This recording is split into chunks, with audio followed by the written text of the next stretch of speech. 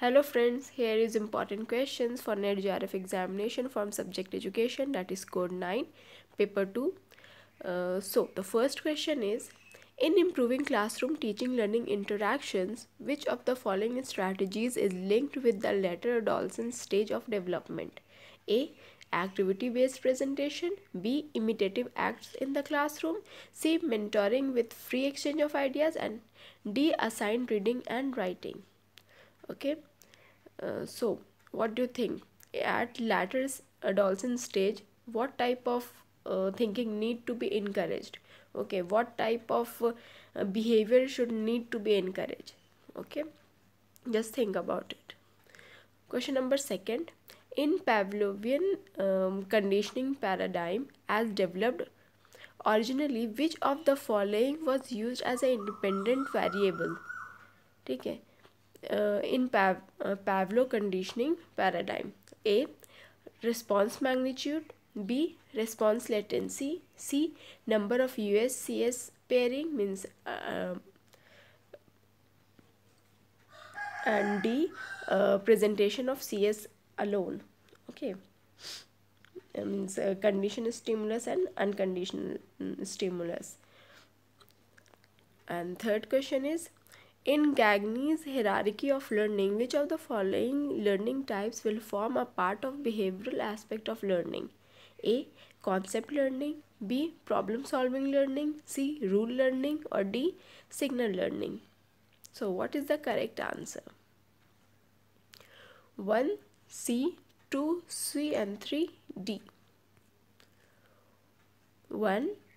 C. Mentoring with free exchange of ideas. In improving classroom teaching learning interaction, okay, mentoring with free exchange of ideas is very helpful for later adolescent stage of development. If you are giving activity based presentation or imitative acts in the classroom or assigning reading and writing, there is limit exchange of ideas between teachers and student, or there is a concrete level of thinking. Okay, what you are giving to your student, they are just doing all those things. But if you are mentoring with free exchange of ideas, there is an encouragement of abstract thinking.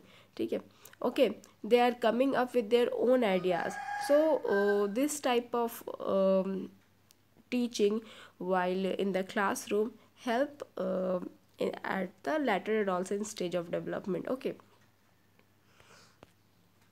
In Pavlovian conditioning paradigm as developed originally, which of the following was used as independent variable? That is C. Number of US and CS pairing.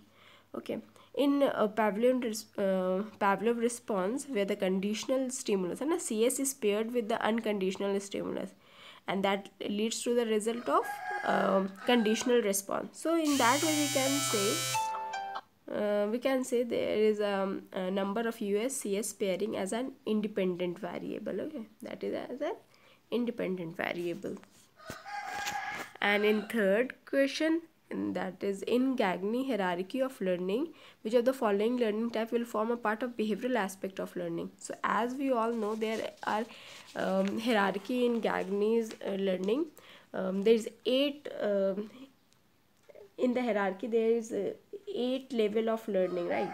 Signal learning, stimulus response learning, SR learning, chaining, verbal association, discrimination, and discrimination learning, concept learning, rule learning, problem solving. There are 8 stages or level of learning. Okay, so here is the signal learning and here is the problem solving learning.